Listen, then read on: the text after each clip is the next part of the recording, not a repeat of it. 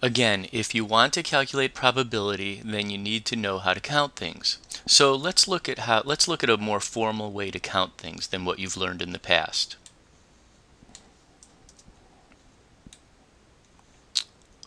We'll use an example. And in this example, we ask ourselves, if you flip 3 coins, how many possible outcomes are there? Well, in order to actually count, we're going to use a method known as a tree. We're going to draw a tree diagram in order to count out how many possible outcomes. So let's take a look and see what that looks like. So in using a tree, the first thing we say is, what are the possible outcomes if we wanted to flip 1 coin? Well, you could either have heads or tails. And then if we flipped a second coin, we could either get heads or tails for that coin, or heads or tails if we had flipped a tail for the first coin.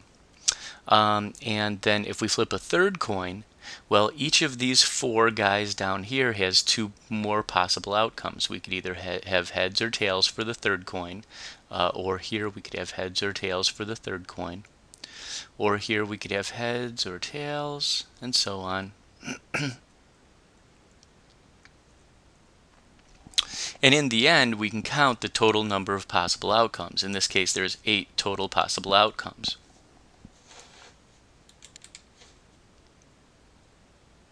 Now, let's add some notes to this tree diagram so we can put this in terms of the vocabulary words we just learned. Here, our event 1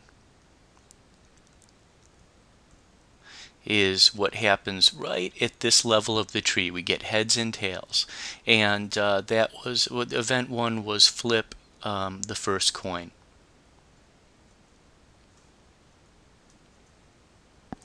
And then we also had event 2.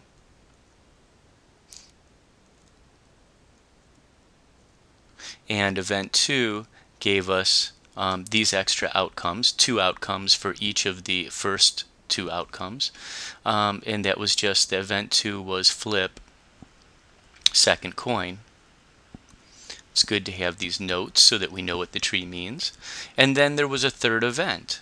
It's important that you know what when you're talking about a word problem in probability, what are the events and how many are there, and how many outcomes for each event. Event 3 was flipping the third coin.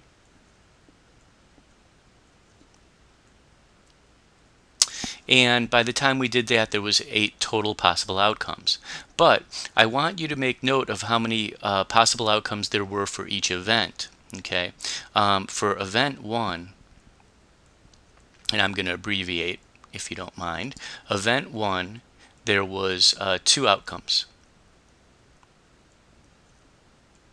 We agree to that there was either heads or tails. Event 2, event 2 itself only had 2 possible outcomes. Even though there was 4 total outcomes between event 1 and event 2, event 2 itself only has 2 outcomes.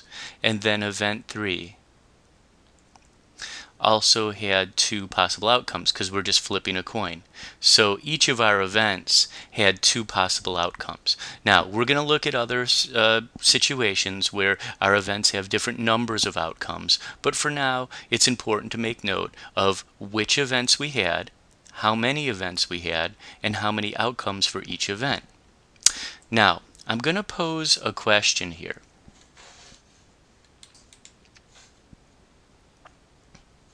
And the question is this: what if you flipped 30 coins? If we flipped 30 coins, then using a tree to count how many total possible outcomes would be quite a bit of exercise. So it turns out we have a rule that we can use to make it a little bit easier to figure out how many total outcomes rather than just drawing a tree. Now, that doesn't mean you throw the tree away. We will still use it so that we make sure that we understand the principles that we're going to use.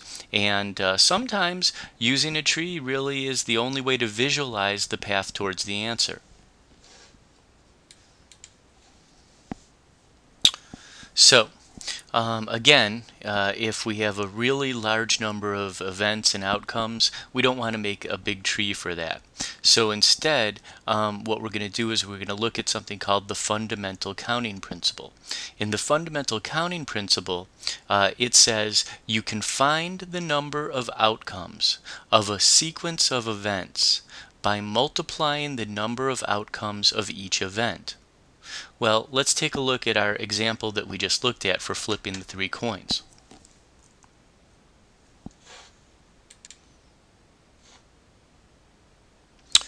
In that example, we determined that there was 3 events and that each event had 2 outcomes. So the way we would figure out the total number of outcomes, let's see here, is this way. Total outcomes. It's equal to the number of ways that the first event could occur times the number of ways the second event could occur times the number of ways that the third event could occur. And in this case, the answer is 8. And you'll notice this is the same answer that we got by drawing the tree. However, if we had to flip 30 coins, this would be a way more efficient way to get the answer.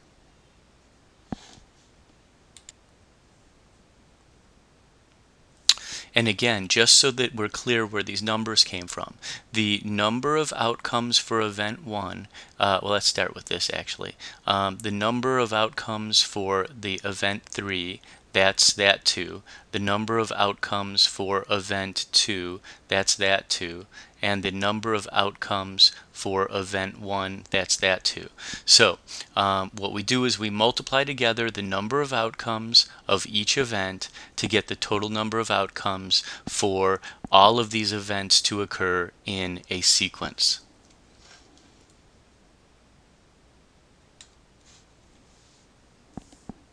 Now, before I leave this example, there's a couple more things I want to go through. One thing is that these events are all independent. The meaning of independent events is that when the outcomes occur for the first event, they have no impact on the number of outcomes for the second event, and the same is true for the third event. All of these outcomes are independent of one another. In other words, if I had flipped a head and then a head, that has no influence on the outcome of the third event, and for that reason, these guys are all known as independent events. All of these guys are independent events. The other thing that I want to do is I want to talk to you about another way of counting the possibilities. Again, you might not be able to go directly to fundamental counting principle. So let's look at another way to count besides using a tree. It's called using an organized list.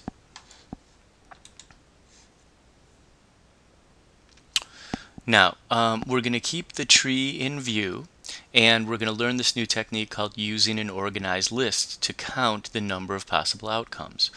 In an organized list, the first thing we'll say is, well, geez, if I'm going to flip 3 coins, and we'll use the same scenario that we just talked about before, flip 3 coins. Well, what are the possible outcomes? Well, one possible outcome is that I get a head, and then a head, and then a head. And then I'm going to make another column because I really want to be organized about how I make my list. This column has all the possibilities where I have 3 heads. But there's also a possibility that I could end up with just 2 heads. I could have heads, heads, tails. But I could also have, the 2 head column, I could have heads, tails, heads. And I could also have tails, heads, heads. All 3 of these outcomes have 2 heads. I could also have a possible outcome where I have just 1 head, heads, tails, tails, and again I could have tails, heads, tails, or tails, tails, heads. Notice the organization of the list.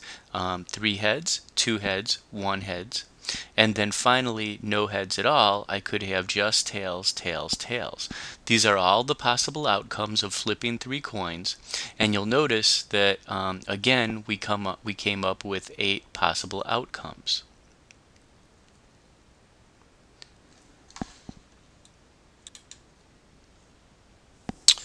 The best way to get a feel for this counting thing is to try it yourself. So here's an example for you. You're going to try out. Here's the situation. You want to order a pizza, and you must choose one each of the following. Toppings, you get a choice of mushrooms, pepperoni, or onions. Crusts, you get a choice of deep dish or thin. And size, you get a choice of small, medium, large, or extra large. And then here's the question. How many different ways could you order one pizza? I want you to try a few things on your own, if you can, but I'm going to give you a few hints. The first thing I'd like you to think about is what are the events here? And then the next thing is how many outcomes are there for each event? Right now it would be good if you took the time to list the events and the possible outcomes for each event. If you can do that, pause the video for a moment and then I'll show you what I came up with.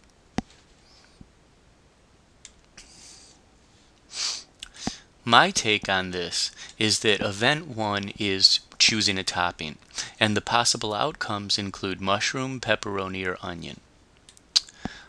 Event 2, to me, was choosing a crust, and the possible outcomes were deep dish or thin.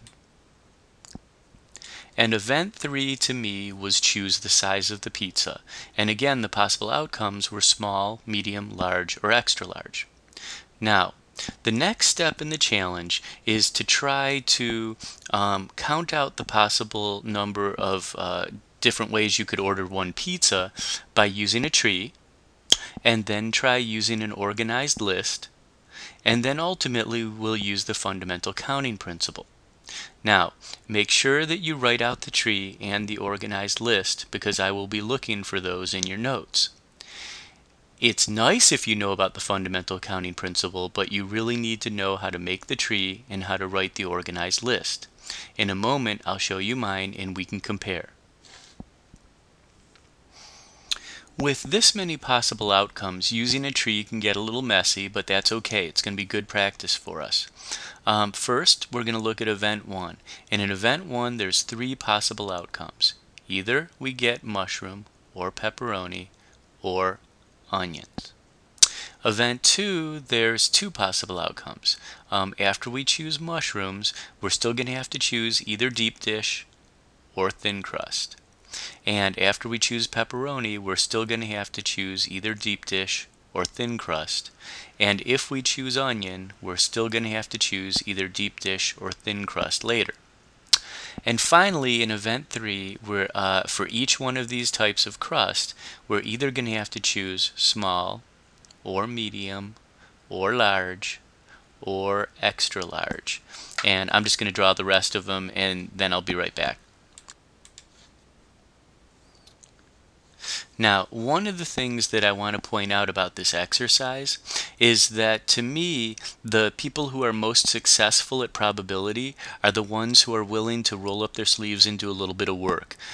If all you want to do is try to figure out the easy way, you might not be able to get to the answer.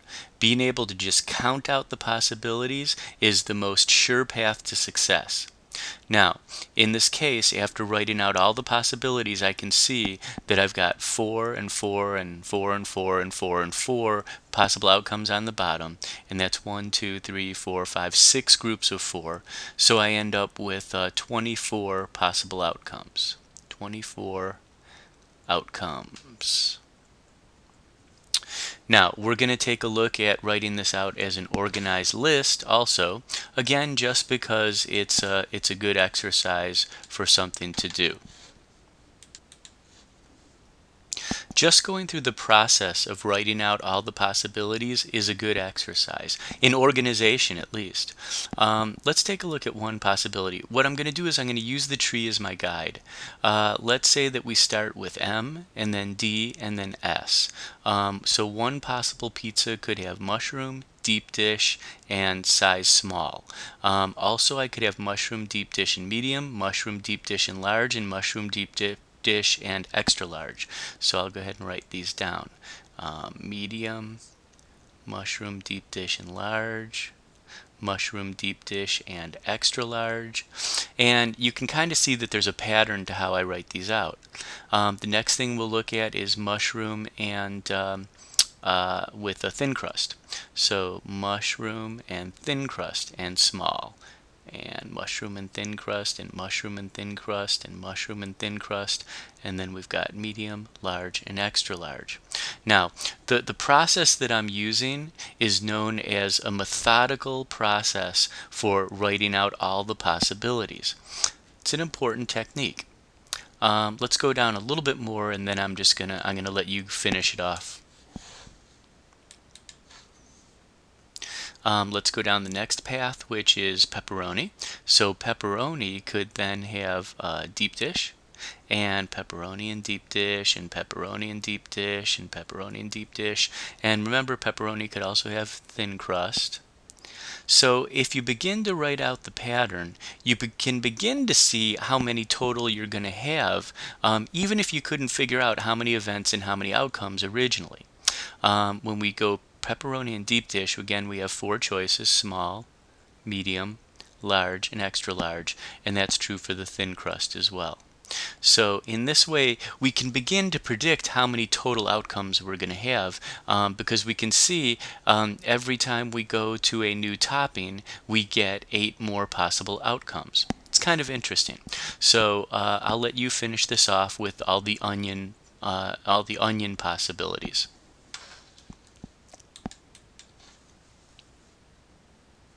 And in the end, let's go ahead and use the good old fundamental counting principle.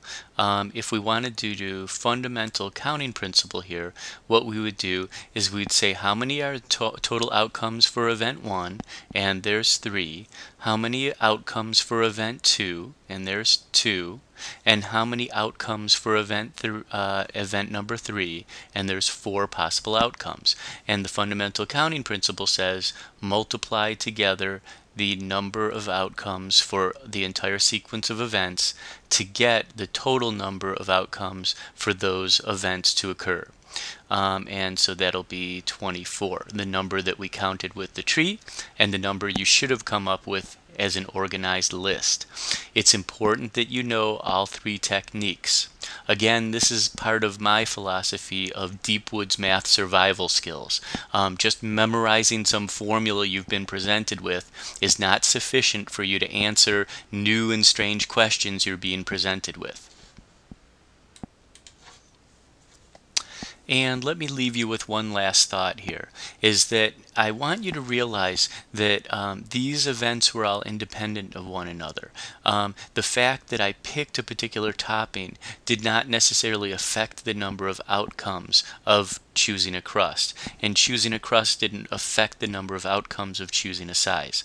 Now, with regard to the pizza example, some might want to debate me on that. Choosing a particular topping might influence a type of crust, but just for our sake, for the sake of this example, by choosing a topping, we did not change the number of outcomes for crust or the number of size. In another video, I'd like to look at dependent events, and maybe you could go back and forth and compare the two.